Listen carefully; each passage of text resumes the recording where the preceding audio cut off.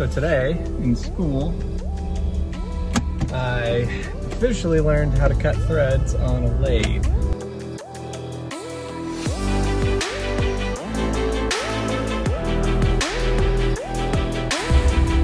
I had attempted it, and successfully attempted it, on my home lathe, but it was just by a miracle. I mean, come on. I was like, oh, I guess this will work.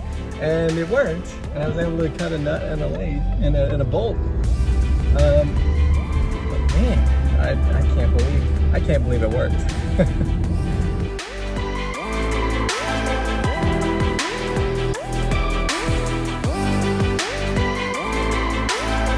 Yeah, I'm driving without my seatbelt on. What am I doing?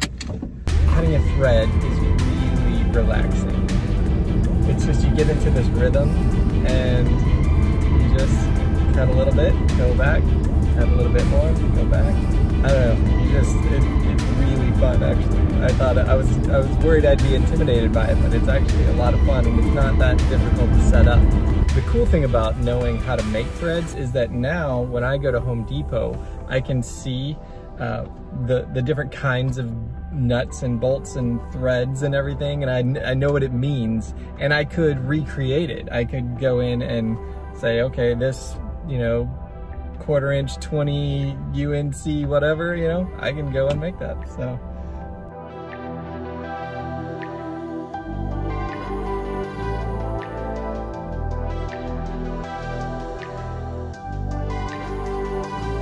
I could buy a store-bought bolt and make the nut to fit it, or vice versa, or just make it from scratch.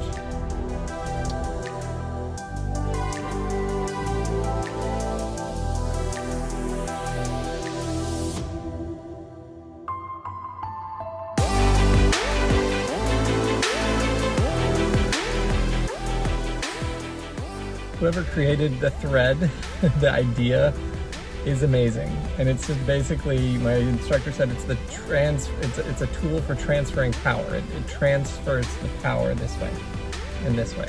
And then if you can use a nut to tighten things, but you can also use it to raise things and lower things, move things along a path.